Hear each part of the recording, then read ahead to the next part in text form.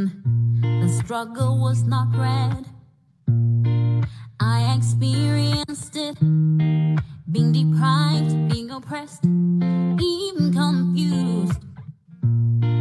It's enough now, we're taking the power back. We're stronger than before, we're prouder, too strong. The worst is over. From Cape to Cairo, Morocco to Madagascar. From Cape to Cairo, Morocco to Madagascar. Good afternoon and welcome back to the AZAPO online political education platform. And today we are continuing with our post-election review. My guest for today's discussion is Ongama Mtimka, and we are going to be discussing elections, power, development, and Ongama will be giving us his perspective on the subject. For those of you who do not know, my name is Simphiwe Ashe. I am a member of the Azanian People's Organization, and I run this platform every Sunday at 2 p.m. This is where we educate for liberation, and we hope that we are, changing your view on issues and educating you about things Azania and what is happening in our country. But about Ongama Mtimka, he is a strategist and an entrepreneur with many years of experience in marketing communications, executive support, and small business development services. He is the founder of an organization that he runs which he calls a Laula Group, for which he is the chief executive officer. Ongama is a prolific writer, researcher, and political analyst that is based at the Nelson Mandela University in Gqeberha, South Africa. He has regular appearances on the top 2 24-hour national TV news channels in the country, and that is the eNCA and the SABC. He analyzes major political trends on a weekly basis on the country's second biggest radio station, Umhlobo Wenene FM.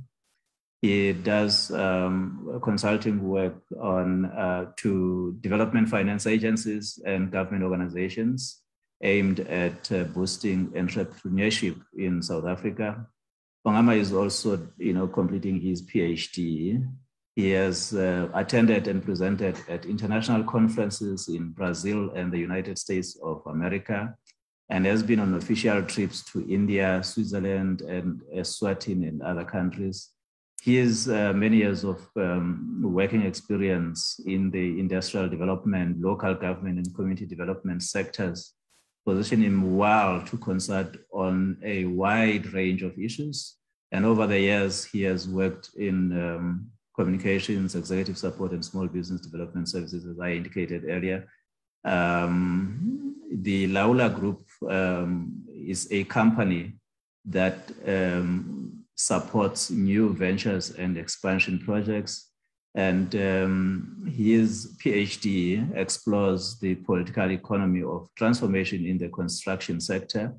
He has completed the internationally acclaimed Tretech Entrepreneurship Development Program, which has been developed by eNCA, and a competency certificate in strategic management from Rhodes University Business School. He holds a BA degree in journalism from Rhodes University and a master's degree in South African politics and political economy from the Nelson Mandela University.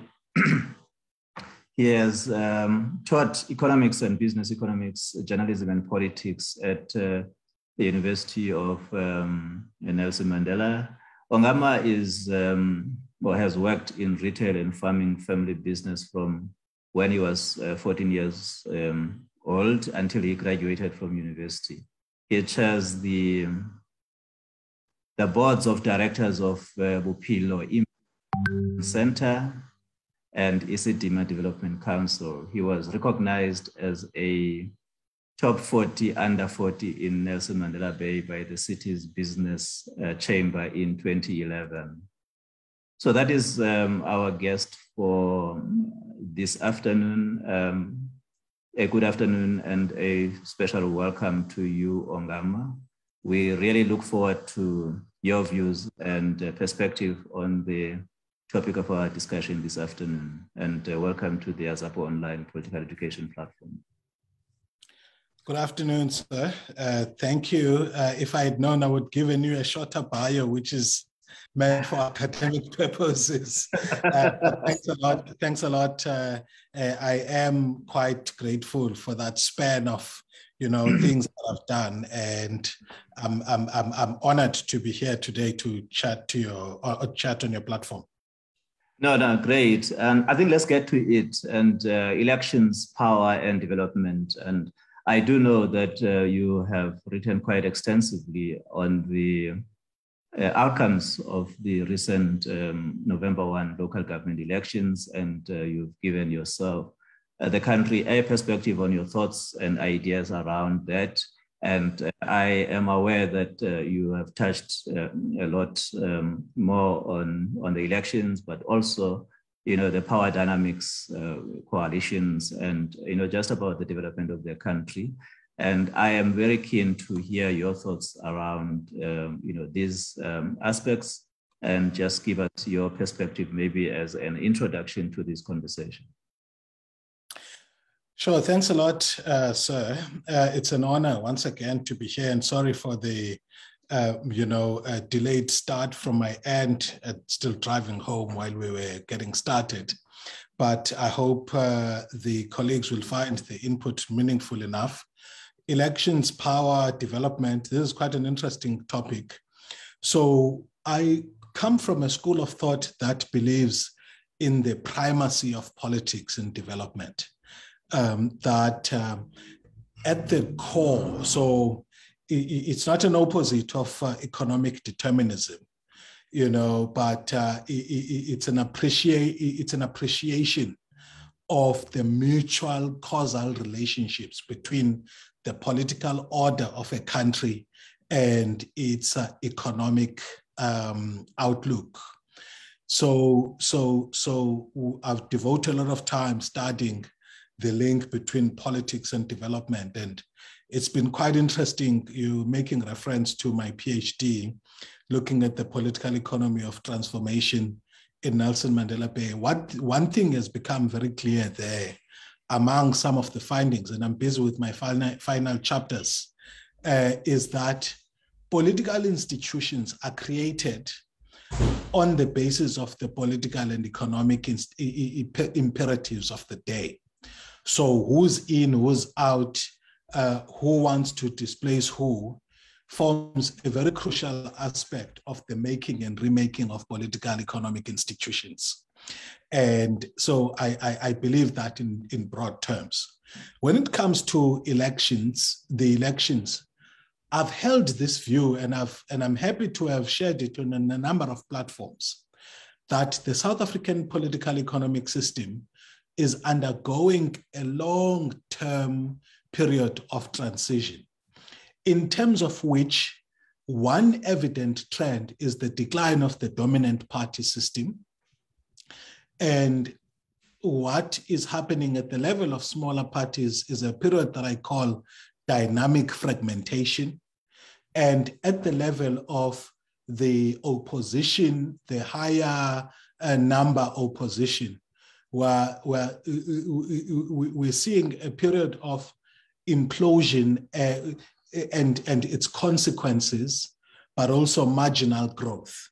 So if you allow me, let me talk about, for the past 2-3 years, I've been speaking to either business sectors that want to understand inherent political risks for their businesses, or other stakeholders who are keen to understand what their role is, and talking about these dynamics that I'm going to be talking about today, which were confirmed by the recent elections.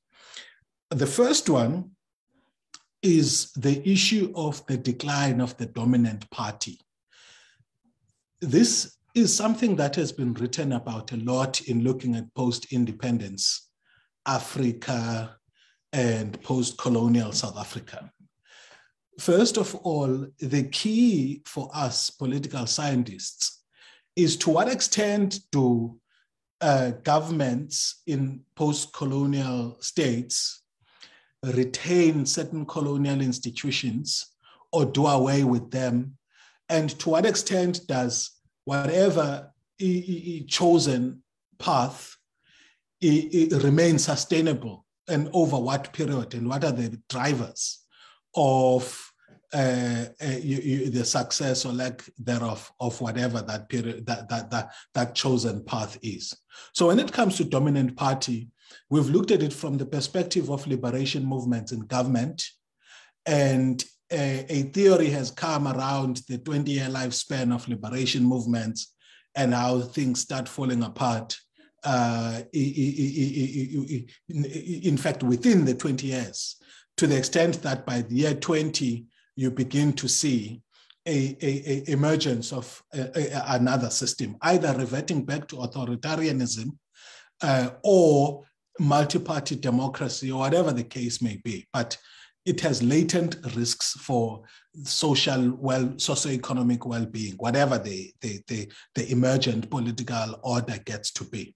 For South Africa, we've seen that the key drivers of the decline of the dominant party system, without necessarily being limited by the theory of liberation movements in power, has been the decline of the ANC. And the decline of the ANC is driven mainly by the rise of politics of money, particularly, where you find that what Joseph wrote about in Nigeria, the system of prebendalism, where you find that office becomes a platform for use by whoever is the office holder, for self-gain or for patron-client relationships, where you find that those who stand to benefit from occupying a particular office use whoever occupies the office for their own agenda.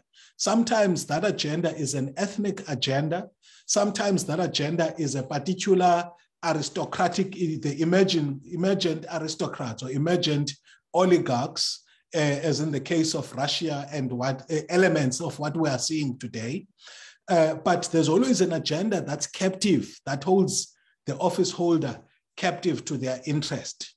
Now, before I legitimize counter narratives about dealing with state capture in South Africa, there are always two dimensions to this interest that capture political offices. One, some of them benefit from the system to the extent that they don't need to fiddle with particular transactions or decisions that ministers take, because they benefit from an overarching political economic system that's geared for their favor. And in order to create that system, you need laws of the republic, you need acceptance of a particular ideological framework. In our case, it's neoliberalism, whatever the case may be. So people who benefit from the system do not need to fiddle with who gets to be the next minister, because whatever the changes at the level of actors, they don't fundamentally affect the political economic order of the day, whether it's a democracy with a strong capitalist agenda. Whatever the case may be, people who control the system have no benefit controlling who gets to be, what decisions are made at a micro level, okay? But the kind of state capture that we've seen and that I'm talking about in terms of the relationships between politics and economy is the one where you find that whoever is the captive force has got a direct benefit on specific transactions.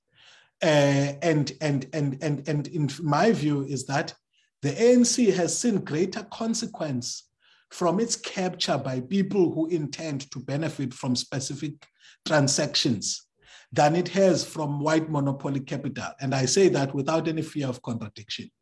White monopoly capital controls the overarching political system and doesn't really, you may see them finance campaigns of political parties and stuff, but the kind of destructive, in my view, the destructive relationship between money and politics has come more from people who needed certain decisions to be taken by specific ministers to advance their own businesses. And that happens at a national, provincial, and local level. At a local level, it's more consequential because this is where killings of politicians happen, because a particular nexus of business interests, arrangement of business interests, or what we've called power constellation, that loses out when a particular ward councillor wins a ward versus another, or when a particular regional leader becomes the leader versus another. So the point I'm making is that even beyond theories of how long liberation movements last in power, there has been localized dynamics of the implosion and in fact, what I call momentum of self-destruction of the governing party, the ANC, which has got more localized dynamics of contestation over control of resources than those who control the system, like white monopoly capital. Or whoever is the emergent national capital that benefits from the system itself. So what accounts for the erosion of the ANC, in my view, and its long-term electoral decline is the nexus between emergent business interests and their corresponding political counterparts, which make the ANC in the short to long medium term up until 2029 an irredeemable organization, which is why the decline of party dominance is not going to be something that can be reversed by renewal in a 5-year period. So, and then let me go to the opposition. So the results then are a manifestation of the internal wars of the party, which have translated into collapses of municipalities across the country and formation of splinter parties and the rise of civic movements. When it comes to the main opposition parties, the dominant ones, the DA and the EFF, the DA, again, its electoral performance is a function of the implosion of the party over the past 2-3 years. Since the conference where diversity was included as part of the values of the DA. Now, the DA had been in a long-term transformation process triggered by Helen Zille. Helen Zille realized that in order for the DA to become a governing party in South Africa, it needed to attract the Black vote.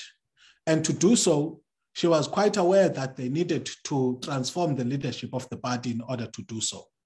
However, the kind of transformation that the DA elite envisaged was one that was not going to result in contestations over the soul of the party, but holding that constant while continuing to sell a message to the electorate that we're doing things well in the Western Cape, but we're also transforming to become broad church enough so that the majority could trust the party. Obviously, when it attracted Black leaders, and it was condescending of them, the political elite in the DA, among the white establishment in the DA, to think that there could be Black people who could be attracted into the party but would not contest the soul of the party, the value offering of the party. So when it became apparent that Mmusi Maimane, among others, was not going to be that kind of a leader, it started, and the DA included at its conference, I think it was between 2017 and 2018, I can't remember now the exact year, the party included diversity as a victory for the center leftists, as limited as that is in the DA, right? I'm talking about, let me call it them, the reformist, My Money and Company. When they succeeded to transform the soul of the party by inserting diversity as its key values, and leading up to the elections in 2019, coming up with diversity as a key criteria for selecting leadership, it did what I wrote in the paper ahead of the elections, that it was going to alienate a certain section of the white voter base. But my view was that they needed not pull back from that direction, because if they do it, they alienate that vote and that voter base departs from it. The DA could actually become a party that could attract a truly centrist, it could be a home for centrist politics. And if it continued to do those racial transformations, it would become increasingly trusted, especially by the urban black middle class, and would grow despite losing the fraction of the white voter base that felt threatened by diversity politics within the DA. However, when they lost the fraction of supporters to the Freedom Front Plus, the so-called strategists freaked out and wanted to reclaim the narrow base of the party, as opposed to having faith in a broader politics of broad church and attracting a wider base.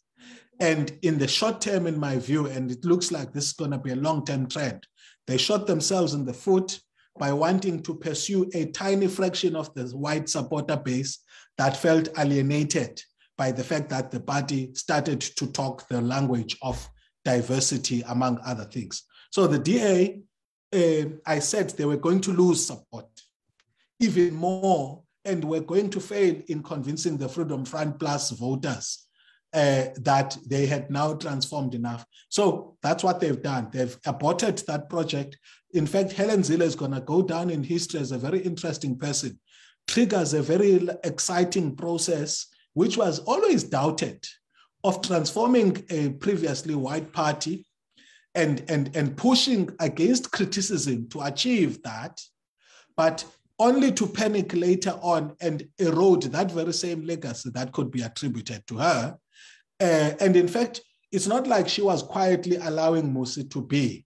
She was decampaigning them, which showed that she was never comfortable with the black leadership in the DA that was going to contest the soul and the core offering of the DA, which is why the DA finds itself where it is. I'll be quick in talking about the EFF.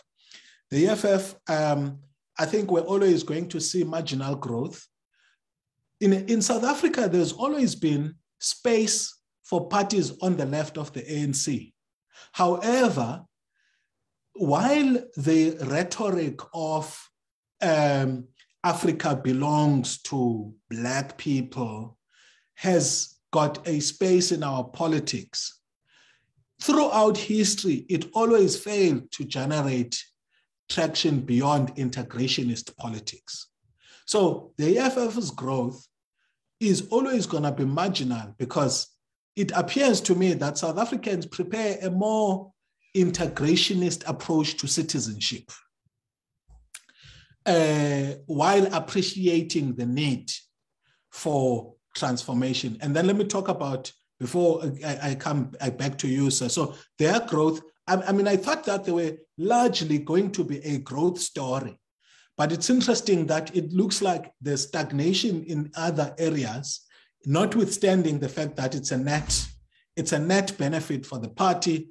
But I was shocked to see that it's also battling to grow significantly, more than the marginal, much more than what I thought was going to be a significant marginal growth. At the level of smaller parties, I said before elections, we are going to see an interesting period of dynamic fragmentation, in terms of which some parties are disappearing from the political scene, while others are beginning to gain steam. And those parties are going to be some national ones, but for the most part, we're going to see a lot of city-based parties, civic movements, and smaller parties that are based in specific regions. And I'm happy that the elections became truly an outcome of what I was talking about. But I must say that I didn't see that in that civic party, rich city-based party, gaining 10% of the entire election, which is what the smaller parties together with the independents have between themselves, roughly 10% of the vote, another 10% to the EFF, and then other smaller, the DA and the ANC, and then other parties as well who were not included in that IEC board. So in a nutshell, our electoral system is transforming, and my view is that what it's going to crystallize into, whether multi-party democracy or two-party or three-party, we will see it mainly in the period leading up to 2029. So come 2024, I think we will see a few coalitions at provincial levels. I think the ANC will remain below 50% as a national average. I think the DA will still be fumbling and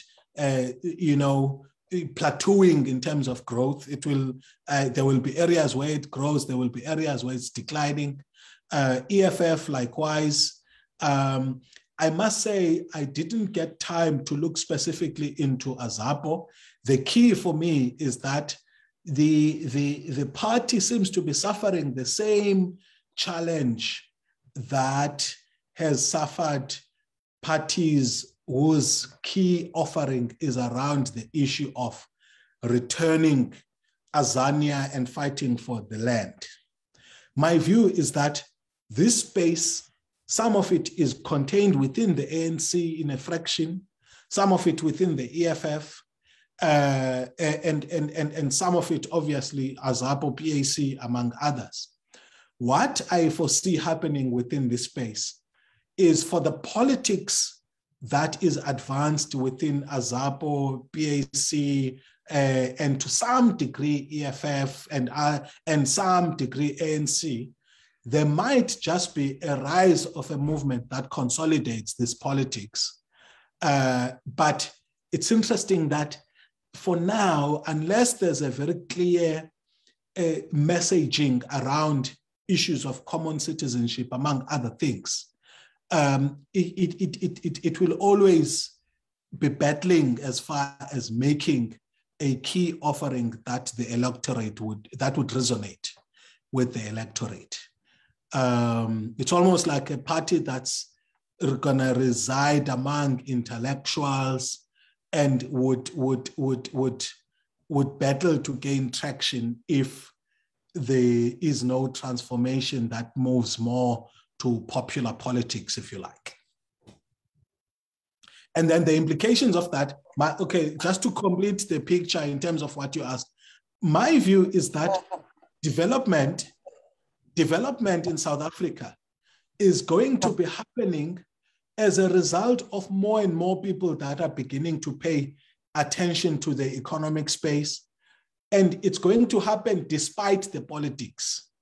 So what we will see is rise of these civic movements that are linked to community organizations that are doing something about social ills, as opposed to like a national mother brand that does nothing at all. And in fact, if I think about it, if to the extent that AZAPO associates itself with Biko, that's how Biko's approach was as well. The approach was move black, what were they called again? You will remind me, Mr. Chair, the Black People's organizations, the organizations that were doing something about the plight of Black people, as opposed to engaging in politics of perpetual protest with no solutions that are localized. So my view is that we are going to see a lot more people that play in that space, and that is going to bring about some solutions for cities which are going to address issues of poverty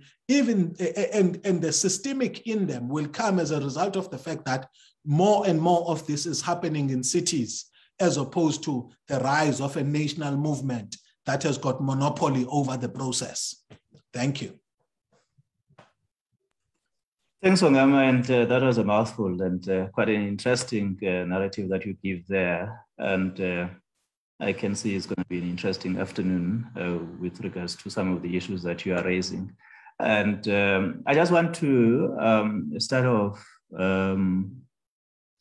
by, just talking through some of the issues that you are raising. Maybe I should start off with the last one that you are referring to with regards to the Black community programs of the Black People's Convention. That is the program that Ongama was talking to with regards to the work that the BBC was doing through the, Black community programs. But a couple of things, Ongama, that I want you to speak to. You speak of defragmentation of, the politics and of political parties, and just the defragmentation of the political situation in the country, which is quite an interesting observation.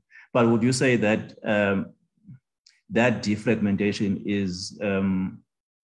is it not consolidating itself towards the building of the neoliberalism in the country, and making neoliberalism as a point of convergence, to the point where you find it very difficult to find opposition politics in the country? I'm battling, from a political viewpoint to determine who is opposing who, from a political perspective, other than, the competition between business and capital. Are you still there? Yes, I am, sir. So, are you done with the question? No. I think let's just start there, because it talks to the decline of the dominance of the ANC. But I'm saying the decline of the dominance of the ANC also speaks to the prominence of neoliberalism, and as seen what we see in the South African Parliament today, because most of them are consolidating around neoliberalism to a point of not knowing how who is opposing who with regards to all of these things. Now, the next question I wanted to just check with you is, where are the people in all of this? Because we've seen, for instance, in the last election, that the majority of people have decided to withhold their vote. They abstained from voting. Is that an indication of the rejection of the political system as it exists in the country? Or is it a question of people saying, well, 1994, there was a promise of liberation, and now what we are seeing is, as you put it, people fighting for themselves, fighting for access to capital in a manner that benefits them as individuals, and not so much, the people. The people for whom this struggle was fought have been put at the back burner and kind of ignored. And where are they in the discourse? And how should they be looked at? Are we likely to see a popular revolt as a result of, people being ignored in the process of politics? So that is one aspect that I'm very interested in. And the other thing that I wanted you to comment on is, maybe now that the elections have come and gone, what we see is lots of discussions around coalition politics, and it is not very clear what informs the thinking around these coalitions, and what is the basis of parties wanting to partner with others, except one thing that is becoming clear, that they just want the ANC out of government.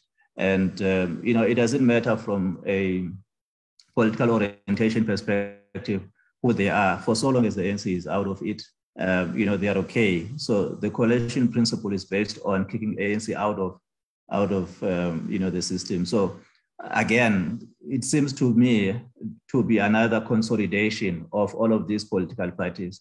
It also speaks to what I was mentioning earlier, that there is not much different between the political parties that exist. And perhaps it also explains why there isn't many political parties of the right or of white people in this country, as opposed to the number of political parties that are there of Black people. Wouldn't it be desirable perhaps for all of these political parties of Black people in Parliament to consolidate themselves into perhaps a single party in the march of time? Because, politically speaking, there's nothing that makes them different from each other and from one another. So that is one of the issues that I wanted you to comment on. You did indicate earlier that you didn't spend much, of your time analyzing, where AZAPO is, and you see the land struggle as perhaps, the downfall of organizations like the PAC and AZAPO. And those are key principled struggles of these organizations. And if you see that as their downfall, what are the options available for them as they move forward? Because, AZAPO exists largely because of the need to liberate Black people and return their land back. That is one of the key, principles of AZAPO's involvement in struggle, the return of the land and, the dignity of Black people. And we believe very strongly that the dignity of Black people is linked to the return of the land. And now you're saying, if we were to continue on this path, it may be difficult for AZAPO to grow. And maybe I should stop there for now and allow you to comment on some of the issues I'm raising. Sure. So let me start with that question. So throughout the history of colonialism and post-colonial periods, the key question around nationhood in colonized countries is the question of what the politics of either drive white people to the sea and expropriate what they have, or integrationist politics of we recognize the descendants of settler communities to live in South Africa, in the former colony, and then drive politics of equitable access to land, right?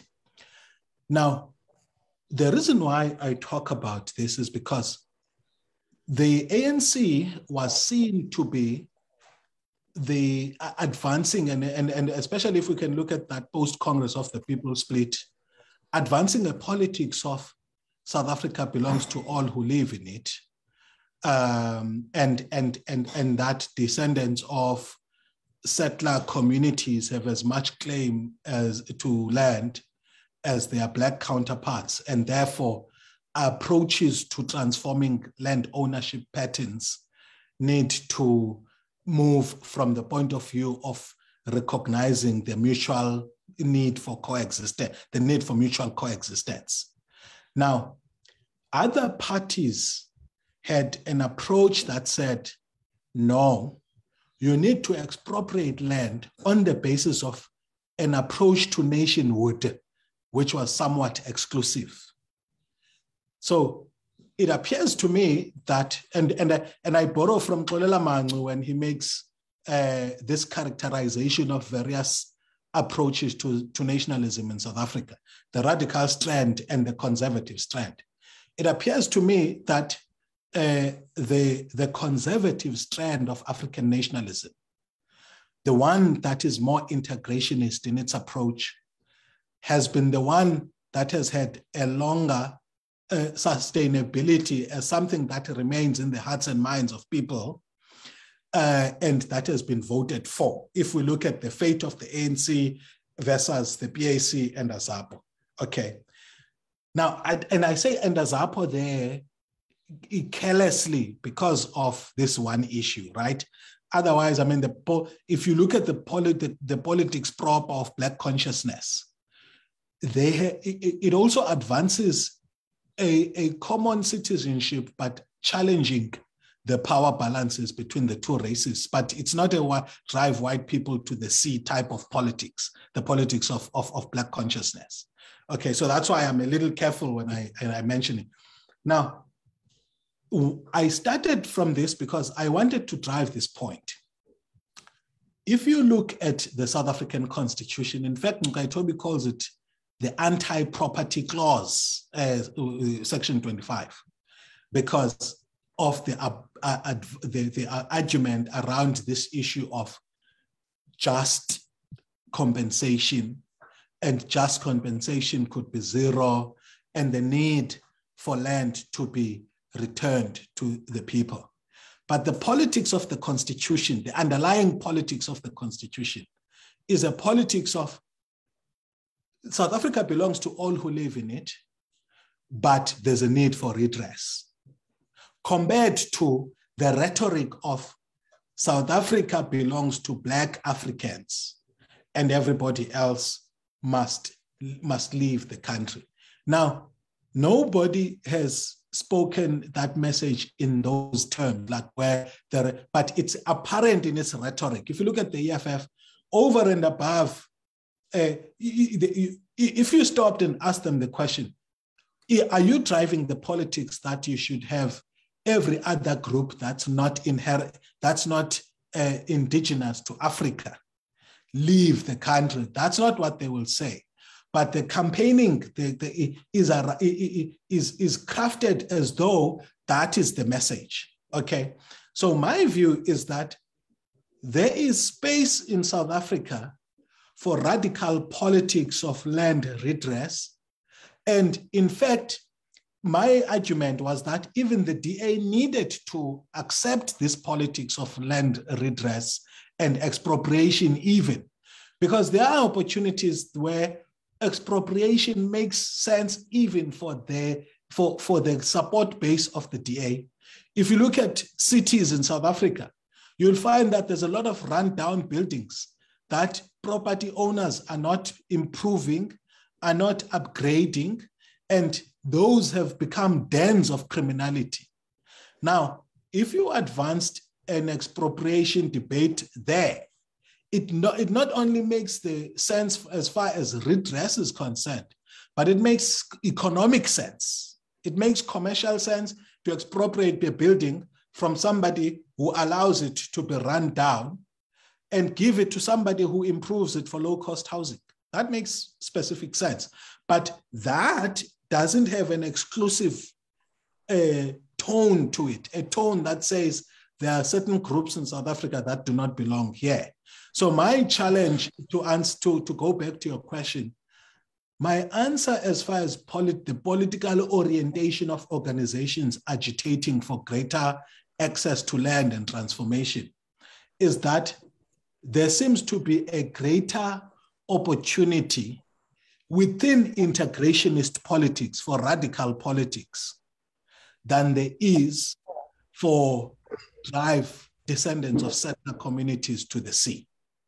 Okay. So can I just sorry, Ongama, can I just even before we move on to other discussion points, maybe we need to explore this a little bit, because I realize that some of you as analysts and political scientists, I don't know whether it's a misunderstanding of this whole debate around expropriation or whole debate around land, because the narrative that is out there for some of you is really about variances in the forms of expropriation, and the Black consciousness movement has really never spoken of expropriation, because I think the fundamental principle and difference is that when you speak of expropriation, you are assuming that this land belongs to those, that are owning it right now and that are, occupying it right now, and forgetting that those people are occupying that land illegally, are occupying that land which does not belong to them. Because I think that should be the starting point, that the land does not belong to them. And therefore, if it doesn't belong to them, then the question of expropriation doesn't even begin to arise. And I don't know why it is that we are so fixated on, expropriation instead of agreeing that, the land belongs to Black people. And if we move from that premise, then the discussion gets easier, because you stop, talking expropriation and you talk about how do you then repossess that which belongs to Black people. Because, in that discourse, you're not even saying where should white people go. The assumption should be that we all are inhabitants of this land, but the land that we are inhabiting right now does not belong to those who live in it. It belongs to Black people. Like land in the UK belongs to the British, like land in Russia belongs to Russians. And I think we need to move from that premise, because once we have that understanding, then we begin to talk about the return of the land. We begin to talk about how do we go about repossessing the land that white people are occupying on behalf of Black people. Because this concept of expropriation assumes that we all accept that the land belongs to white people, and therefore we should therefore accept that there should be mechanisms of accommodating whiteness instead of accommodating Blackness in the discourse. Sure. So let me come in, and there I'm going to borrow from Ubuntu, ne? Yeah. Among some of the things in my response. History is not one grand narrative or one story. If you look at the story of the Eastern Cape, for example, you will find that, and in fact, Jeff Perez makes this point, and Jeff Perez, in his book, House of Palo, was the first production of a book that's mostly recognizing or in the voices of Abantu in its production. So one of the things he makes is that, look, AmaXhosa, for example, the issue of access to land was not an issue that was commercialized to the extent that if you asked for land, it needed to be a commercial transaction. So he makes the point that as settlers were coming in, there were variations of, one, there's a war, and then it results in limitations in territories being taken. But another one was the approach where somebody goes to the king says, no, you can settle at such and such a place, because anyway, as long as you paid homage to the existing king, we don't have an approach to ownership of land that says, no, it's exclusive. So the point that to make this point, Jeff goes and says, look at how the so-called Amamfengu are treated in Xhosa land. Ne? Yeah. Look at how the various nations that migrate into land already occupied by AmaXhosa and look at relationships between AmaXhosa and Abatwa and notions of citizenship. So the very notion of ownership of land is in fact colonial.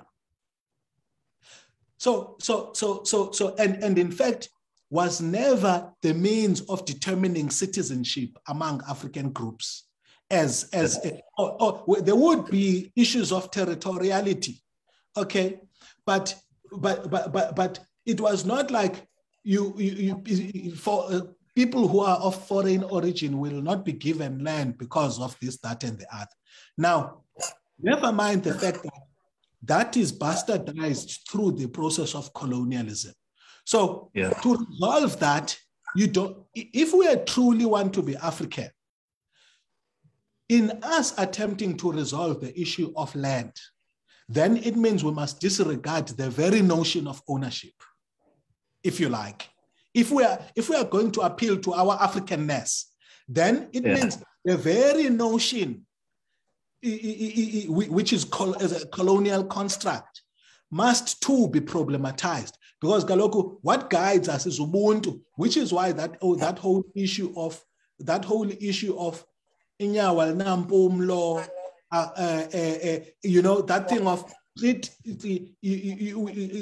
look at the hospitality sector. There's no concept of hospitality sector in the Xhosa culture. Fortunately, I grew up in that, and there was hospitality minus the profit interests in it. And it was where I grew up in Ngoshwa. It was the last remnants of pre-colonial living in my where if there's somebody who's passing by, there was no commercial transaction for lodging. Mm-hmm. And in fact, issues of allocations of land were still being made, and there was no ntoba in a community to hang those ones, blah blah blah, and there are particular attitudes towards them, but that they have tenure over a specific land that was given by chief or king so and so or smonda so and so, it is never an issue that's going to be problematized at a certain stage. So my view is that we must approach the issue of land distribution truly. We must recognize the injustice that is suffered by Black people. Yeah. With that, and in fact, not afraid to even expropriate farms of speculators, people who are holding 10 farms and they have commercial activities in one. Debates must be had about, look, you've got, let's say, 1,000 hectares. I don't know what's that called. Okay, you've got 1,000. That's fine. Sorry? No, it's fine. Continue. Yeah, you've got 1,000 hectares of land. You are farming 200. Let's talk about, and by the way, the history of this land that you are farming is that it was expropriated. Sorry, it was stolen from so and so at the War of Mlangeni, or whatever the case may be. Now, we will recognize the value that your family has put here, but in the rest of the land, we've got to debate issues of how that land can be availed for greater public good. So my view is the constitutional view that says, have ways in which you recognize that some people would have acquired land by purchasing it, and you don't want to expropriate the land which people have purchased. But at the same time, you may find that, we know, fortunately, history is there. We know lands where they were taken out of a certain war. And I think I want to align myself with Ncukai Toby's approach that says that land, there are ways in which it can be taken and be given back to the beneficiaries in line with the Constitution, or there may be ways to recognize it using spiritual approaches, using cultural approaches, and other things which guarantee access for certain things, while at the same time not violating the rights of people who are there now. So my view, I'm more for the complex solutions to the South African problems than the easier and simpler ones which trigger war. And one of the things I subscribe to is that in history, we must avoid being caught up in a perpetual cycle of one generation is politically and militarily powerful and uses that political and military power to violate another, who then become the underdogs and engage in their own struggle.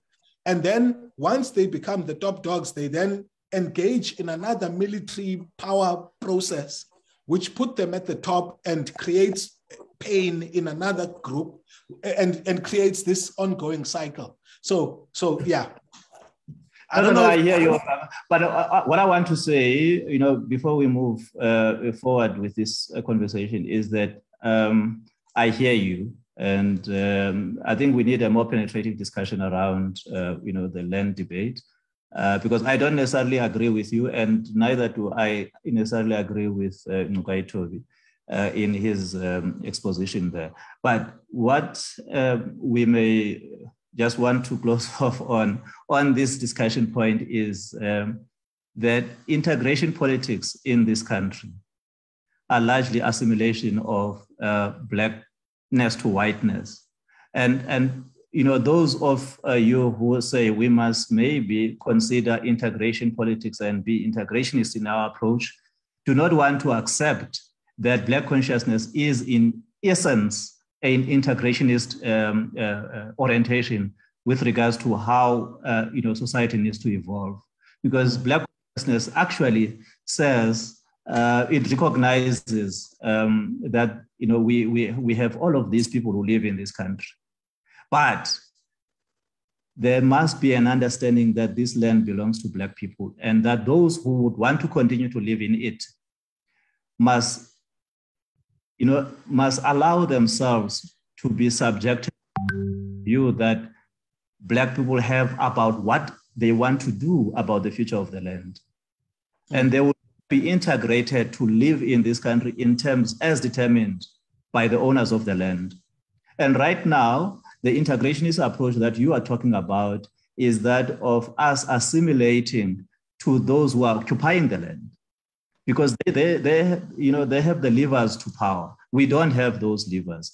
And but we need to have a more penetrating discussion around this land debate. It is very clear to me. But maybe you can just move on to other issues so that we don't belabor this point. Sure. So if I may, there's a colleague who puts, and by the way, my view is that it is, I believe in systems. I'm a general living systems theorist. My view is that the solutions that we mustn't be shy from difference. Yeah. We must express difference. And life, in my view, is designed divinely so that the outcome of the ongoing processes of conflict and difference would yield solutions that are greater than where I started when I was talking to you, and also where you started when you started speaking to me. And I believe that the political system in South Africa is changing to allow for that to happen.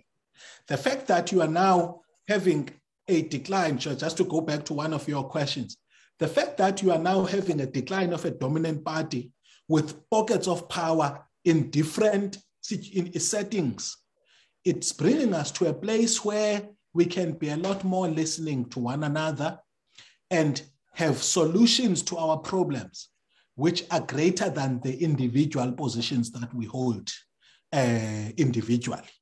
And so, in my view, that underscores the interdependence that's in our land. And then, as far as the rest of the debate, allow me, I'm building a paper that I will focus on after my PhD. It's called Alternative Political Institution Building from isiXhosa Proverbs. Yeah. There, I go and I extract from our sense of selves, our Africanness. What is it from it that is instructive and is actually showing how AmaXhosa would design political and economic institutions that are not the different strands of philosophy that we are fighting about, which come from the West, whether on the right or on the left. So I will work on that project and I'll reach out to you for this platform again once I've finished it, because there I think it will reconcile for you how some of us are going back to our sense of Africanness, while at the same time appreciating the cumulative insights we've gained as a result of our colonial experience. in ways that make because what I appreciate from what you said is that Black consciousness seeks to integrate in a way that rebalances the power scales, in a way that doesn't take away power from Black people when integration happens. And I am a proponent of that. And I advance an argument, in fact, that says Western thought it's time for you to listen to the knowledges that you thought were barbaric. And because of that, you precluded yourself from gaining the insights from different ways of thinking about the world.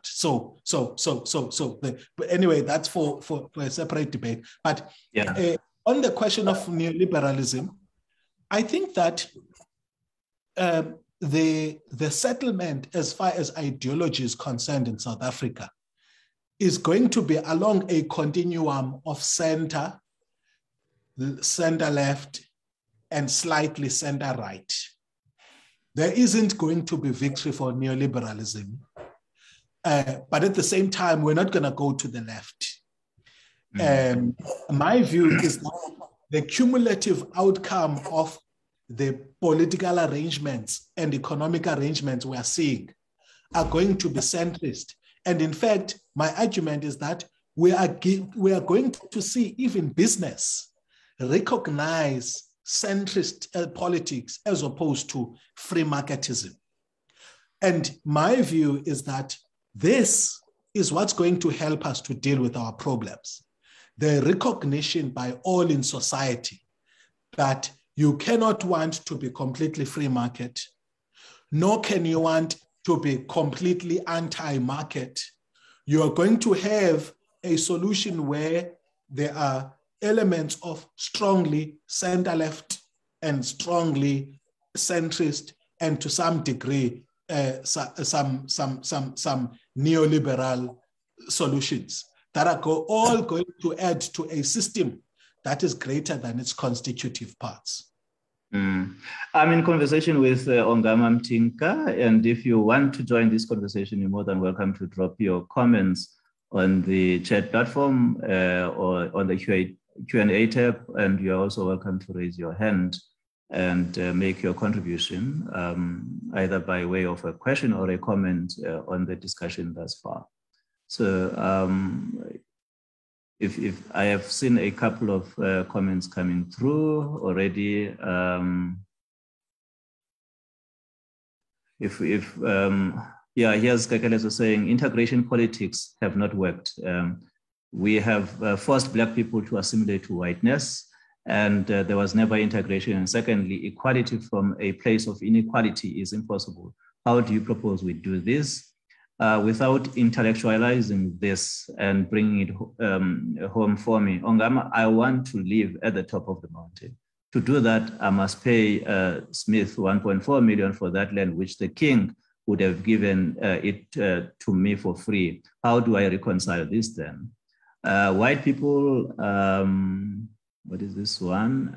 White people have abused Ubuntu. Where we are, because of Ubuntu, we were kind to the enemy, and he took and personalized what you say was communal. His system excluded me and has impoverished and disadvantaged me. How do I deal with that? And here are a couple of comments from our Facebook platform. And Mlungi Sidongo says, for analysts, it's an exercise of ideas, but for us, it's a tool to change the material conditions of the marginalized Blacks in Africa.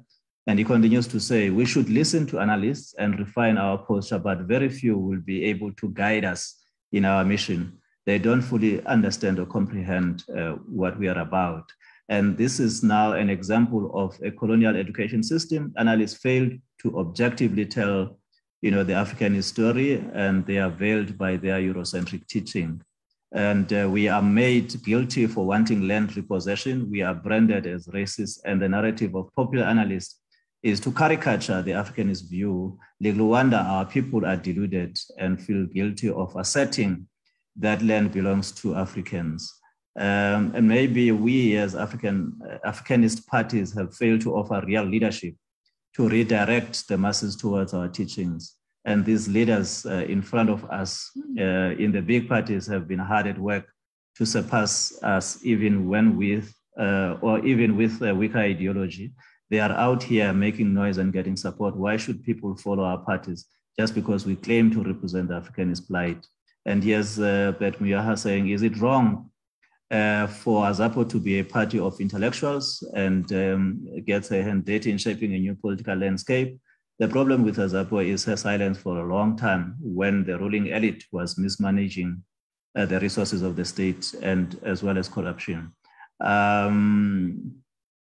And here's another one saying, I agree that it's difficult to decipher who is opposing who.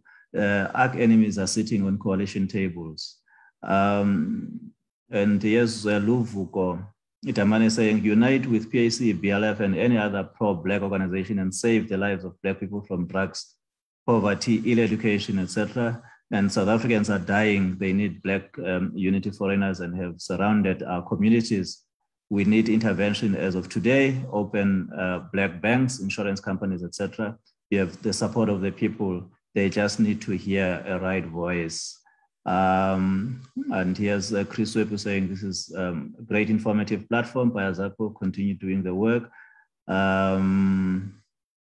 Yeah, those are the comments thus far. Maybe you would want to give a view on what you've heard and what people are saying. I think I like the most part of what that comment, the person who says, we have limits as analysts, and I think, but I'm covered by what he says, that we must listen to them, and obviously you will make what you make.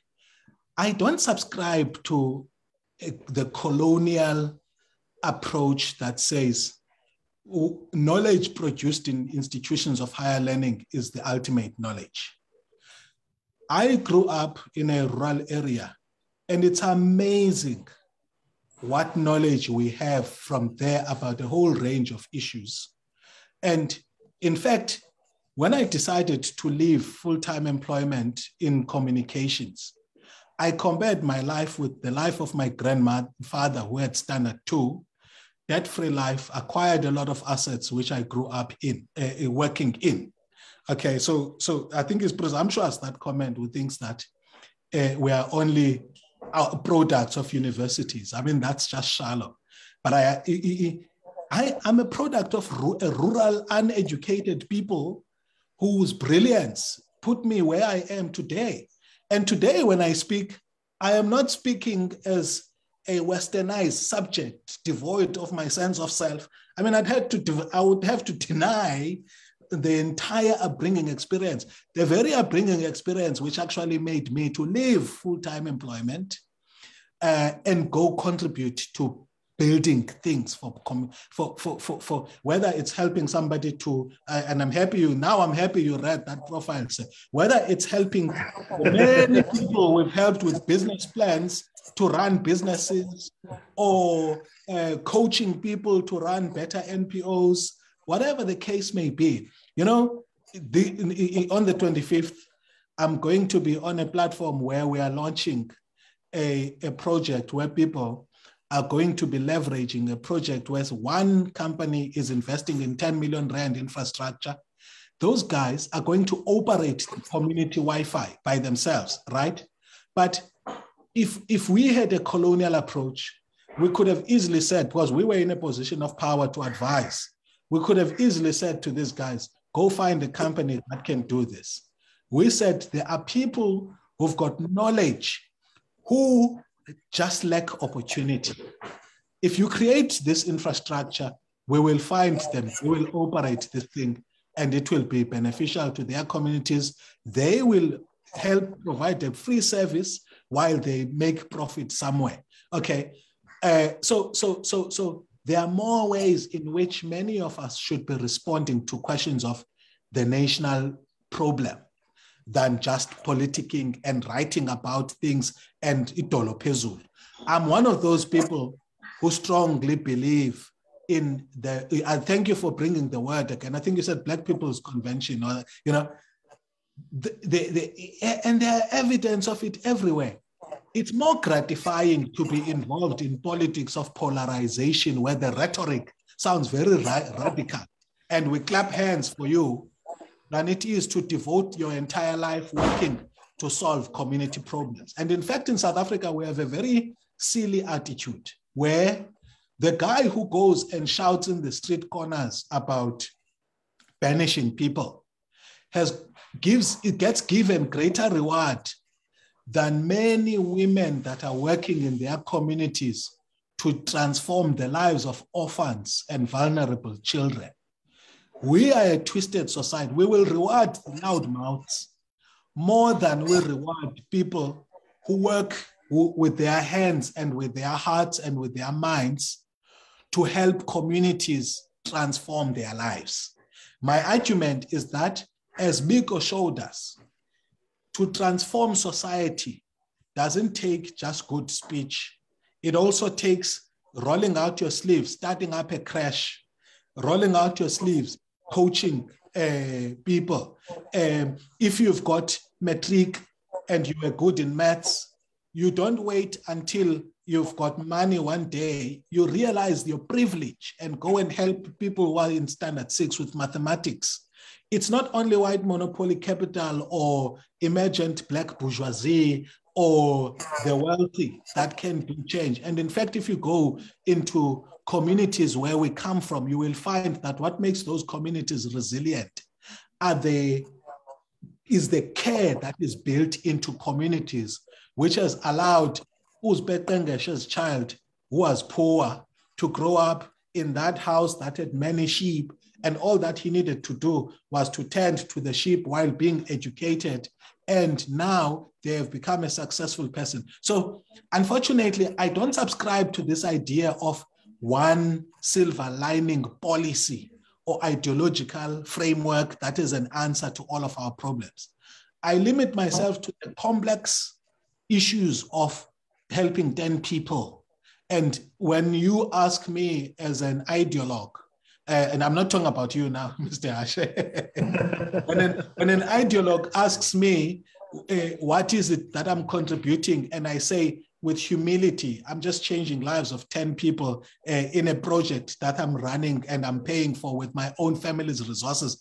And they tell me, no, just piecemeal. It's not changing the structure of oppression. I'm happy with that, because one thing we must realize as humans, we are only here to contribute the best that we can individually and collectively working in organizations, but we must be humble about what its impact will be. It can never be systemic. What generates systemic impact are the critical mass of individuals working and responding in their own local setting and generating systemic results, rather than this, which we are being sold by politicians, that if you vote for this party, then they're going to have a change of a transformation of systemic proportions, which is going to resolve all of our problems. So I'm not there. I'm more for communities that are working and are resilient and are working, and in every community you go to in South Africa, you will find people that are rainmakers. And we talk less about them because some of them are not educated. They don't have the platforms that we have. And in fact, us who are able to mobilize in political settings, we think we are better than those people because they don't have an ideology or they don't talk or preach about a particular ideology. So I'm not there. I don't have a monopoly of solutions. I know what I am humbly contributing towards, and I'm happy that it's going to happen in my lifetime. No, that's good. I'm really interested because I'm seeing my time is almost up. But I'm really interested in your view about the future of this country. Where are we going? In the next 20 years or so. You did indicate earlier that you see an emergence of civic movements, largely. And these perhaps taking over, from political parties. But, civic movements largely deal with local issues. They support my street. I don't have water. I don't have this or that. It does not, respond to the decay that we see overarching in the country. the decay in the education system, the decay in the running of the state, and such issues. They deal with, specific issues that impact, certain communities. We don't have working toilets, and these pit latrines have been here forever, and they need to be removed. So, politically, how do we see the country getting out of the morass that we are finding it now? Sure, thank you for having me. So, and it's been such a lovely time, and you're quite right, the time has run up. But let me answer your question, sir. Here is my view. You see, when in 1994 we transitioned into democracy, we created a world of everybody for themselves and God for us all, right? And we lived in our position of privilege and forgot about the mutual pain of everybody else in the country. And we are beginning to pay for it. Now, my belief is this, that the flare-ups of things like the insurrection we saw recently, rampant crime, and the transformation of South Africa into an unworkable state is going to push all of us away from our comfort zones into a world where we are no longer living for ourselves and our families, but we recognize our mutual vulnerability, despite the high walls that we have created behind which we live. And it is that recognition of mutual vulnerability to the social ills that confront us that's going to push us to tear down the walls and find solutions for our problems as a country. And in fact, we are going to recognize that our problems are not with some grand political messiah. They are not with some grand political entrepreneur. They are with us recognizing how we need one another and how we leverage the resources that we individually have or collectively have in order to make life better for others. That's the only thing I have comfort and hope in, that as life becomes more dangerous in South Africa, despite our high walls, we are going to recognize that not doing something about the pain of others is a big problem, and we are going to be uncomfortable about living in relative wealth while others live in poverty, and we will take action.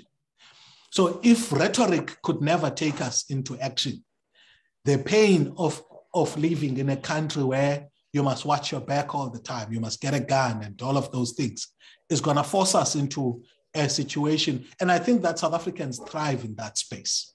And we are going to see something beautiful here that is going to be defying odds. And I can, I don't want to go into the realm of what's underlying this belief. Let me leave it there before I tap into my spiritual self. Ongama Mtimka, thanks for spending your afternoon with us. It's been a great conversation, and we look forward to future conversations with you. And that's why we leave it for today. And let's meet again 2 o'clock on Sunday next week. And goodbye, and thank you for spending.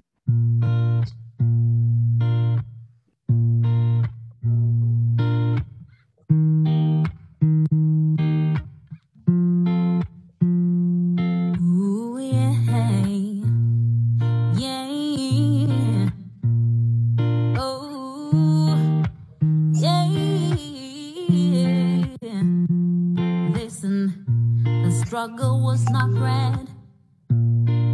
I experienced it, being deprived, being oppressed, even confused. It's enough now, we're taking the power back.